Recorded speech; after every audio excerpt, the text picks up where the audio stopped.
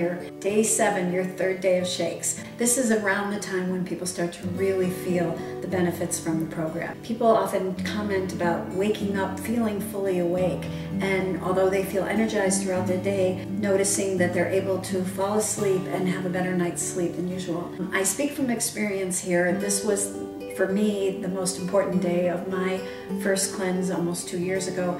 I often hear people commenting that they feel as if they're coming out of a brain fog, that they feel almost as if they were waking up out of a coma or something like that. If nothing else, you may notice that your afternoon slump is lessening or is gone, and you might find that your cravings for sugar and caffeine and the like are starting to disappear.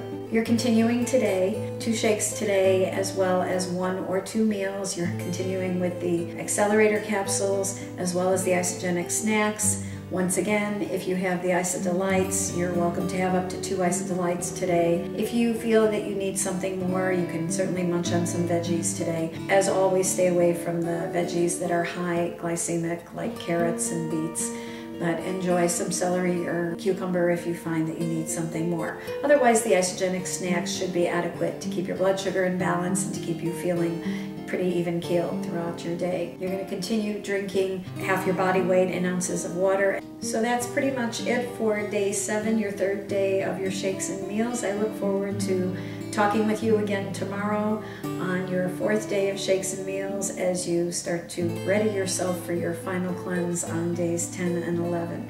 Have a great day and enjoy.